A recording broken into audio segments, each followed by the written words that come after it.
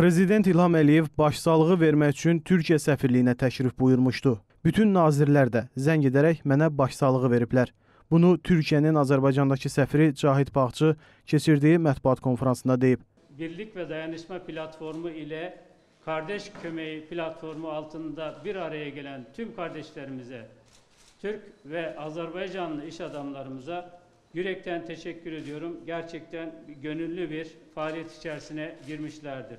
Aynı şekilde ikinci gün Sayın Cumhurbaşkanı Cenab Prezident İlham Aliyev taziyelerini sunmak üzere Büyükelçiliğimizi şereflendirmiştir. Taziye defterini imzalamıştır ve Azerbaycan adına başsağlığı dileklerini iletmiştir. Aynı şekilde Azerbaycan'daki yardım faaliyetleriyle ilgili talimatları ve kiminle koordine içerisinde çalışacağımızın bilgisini bize vermiştir. Səfir mətbuat konfransında Azərbaycanın Türkiyədəki zəlzələ bölgəsinə göndərdiyi yardımların həcmini açıqlayıb. Yardımların listesini biz ilk günden itibaren, ilk dakikadan itibaren koordinasyon halinde hem aparatla hem de Haydar Aliyev fonuyla birlikte çalıştık ve her defasında bu çalışmamızı her sabah güncelledik. Bugüne kadar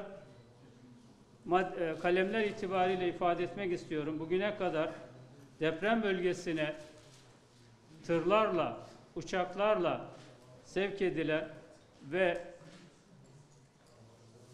hali hazırda sipariş verilenler hariç toplam 5624 çadır sevk edilmiştir ki bunların bir kısmı 30 neferlik çadırlardır, büyük çadırlar.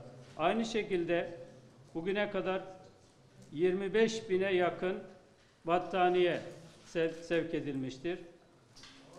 Tıbbi malzeme 401 ton tıbbi malzeme gönderilmiştir.